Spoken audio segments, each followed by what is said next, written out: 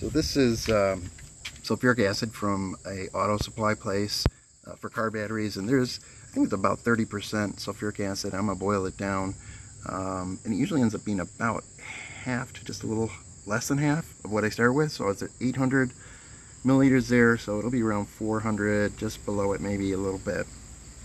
We'll just keep monitoring this. So this has been running now about 2 hours, not quite, but we went from about 800 to just below 600.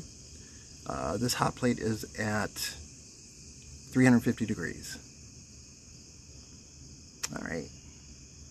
It's gotten dark out here. We're at about 480 cc's, I think, somewhere around there.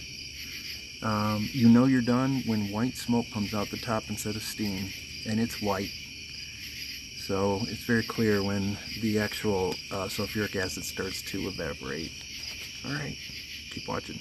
Okay, we're down, gosh, closer to 300 milliliters, but it's done now. You can see that yellowing, which is normal, but mostly if you shine a light up here, maybe I can catch it. You can see this white smoke swirling around. That's not steam. It looks like, you know, wood's on fire or something, and that's the actual sulfuric acid starting to evaporate.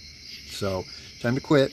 It needs to cool down. Once it cools down, you need to put it in a container and cover it right away, because it will absorb moisture so quick, and we just got done getting rid of it, so it's concentrated, but it will dilute itself pretty fast. So all right, that's how you concentrate sulfuric acid. Really simple, just takes time.